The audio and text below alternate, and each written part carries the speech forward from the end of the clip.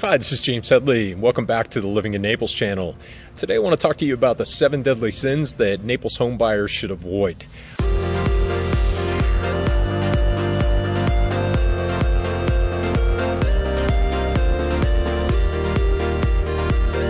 As always, if you like what you see here, please do like, subscribe, and share with your friends, family, co-workers, etc. I look forward to working with you, and if you have questions about anything that you see here or anything about the buying or selling process here in Naples, Marco Island area, please do get in touch with me anytime.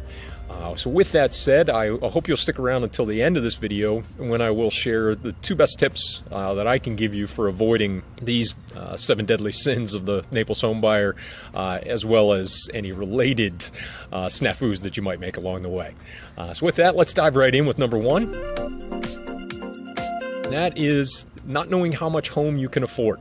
Get your financing pre-approval if you think that you're going to be paying anything but cash, thinking about financing any portion of the home here, and think about and understand what the total budget looks like. What are those HOA dues? What's insurance look like? What are the other fees associated with the home that you need to be aware of? Club dues, etc. So taking those 2 elements together, the financing, if you're using it, plus that overall budget for maintaining the home, living in the home, etc. Know what you can afford and be realistic about that. And that brings me to second sin, and that is wasting time looking at homes that you can't afford. I don't want to waste your time. I hope you don't want to waste my time.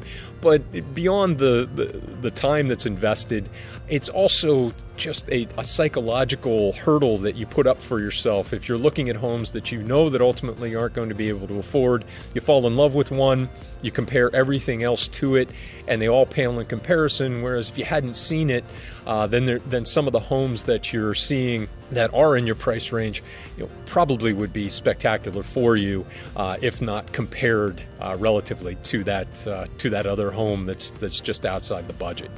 So absolutely don't do it to yourself. Just trust me on that one. And that brings us to number 3. And number 3 is wasting time looking at homes that won't fit your life or in your lifestyle. Are the amenities not right in the community, but you talk yourself into the area? Is the location wrong? If the amenities are right, those are definitely going to be, some of those big issues. Is the home too small for your needs? Are you being driven purely by your budget, but you've got family and friends who are going to visit, and a 2-bedroom condo just isn't going to meet your needs, and you really need that 3rd bedroom. Let's really get under that at the front end, so that you're not, again, investing that time looking at homes that ultimately aren't going to be right for you. And hopefully you find that out before you actually make an offer, before you actually purchase. But even then, you still would be better spent. Our time would be better spent together finding something that is a better fit for you. So that brings us to number 4, and that's being indecisive. Homes are selling in minutes, hours, days still here, certainly in weeks or a week. We're not looking at months or years with homes sitting on the market here. So when you do find that home that's right for you, you really have to be ready to make the move. You really need to be ready to make that offer same day.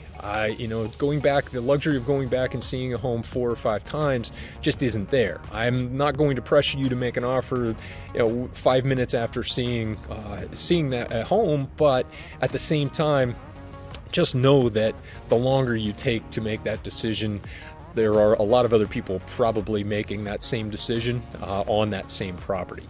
So just be ready to move and avoid the indecisiveness that can really come back to bite you.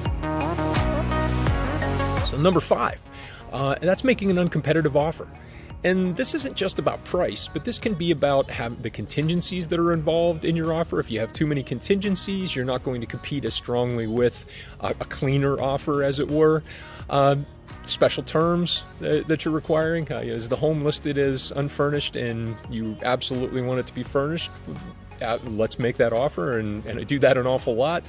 But at the same time, know that may just not work out for the seller.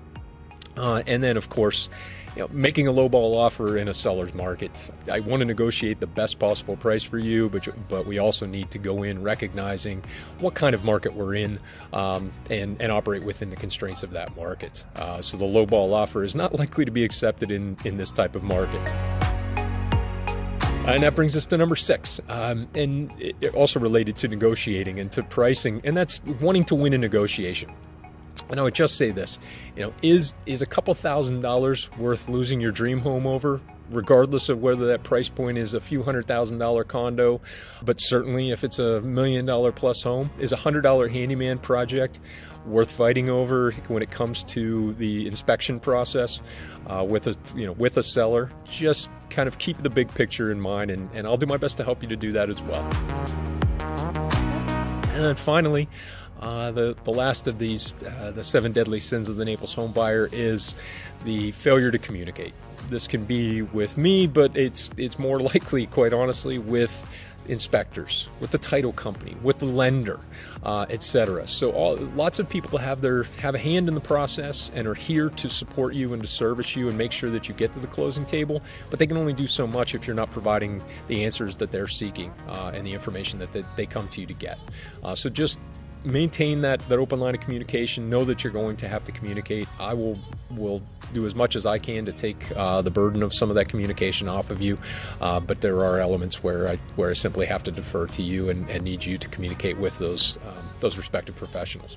So as I promised, I do have 2 tips for avoiding these sins. One would be to ask questions. Any realtor worth their salt is going to work with you to provide context and the general lay of land of the process, but I want you to ask me about anything that isn't clear. I want you to, if you want more information than I'm giving you, just ask me. I'm happy to provide you as much information as you like. I'm transparent, and I'm brutally honest and direct with my clients, probably to a fault at times. But at the same time, I don't want to overload you with information. So it's that balance, and if you ask me, I'll tell you. Let's just leave it with that. And number 2, and somewhat related, is to trust but verify. That old adage. You've hired professionals for a reason, whether it be me, hopefully as a realtor, an inspector, etc. So you have to trust that we're knowledgeable and looking out for your best interests. That said, think about why you've gone ahead and hired your lender, chosen the lender that you have, or chosen the realtor that you have. Stumble upon a realtor because their office was in the community that you first walked into when you made a trip to Naples. That realtor may be the best possible fit for you. But it may have just been the accidental, sort of accidental connection there. So have you checked out their professional website? Have you checked them out on LinkedIn? Are they a good fit for you? And if you start to have any doubts at all, and you're not hearing what you think you should be hearing, or your gut's telling you that something just is off a bit, then I'd encourage you, again, I'd go back to number 1, ask those questions and continue to get into the process. And if you don't feel comfortable, then, simply walk away. I'd rather, if I'm on the other side of that, I would rather that you feel comfortable with such a large purchase, and that I'm not involved in that process, then you go through that process with me and you feel like it wasn't the right process for you and it wasn't the right fit for you. So hopefully that these tips will be helpful to you, and you'll be able to avoid some of these common mistakes. And as always, if I can help you in any way, shape, or form, please do get in touch. And I appreciate you subscribing to the channel and liking and sharing it with your friends. Until next time, I'm James Headley, and I'll talk to you soon. Thanks.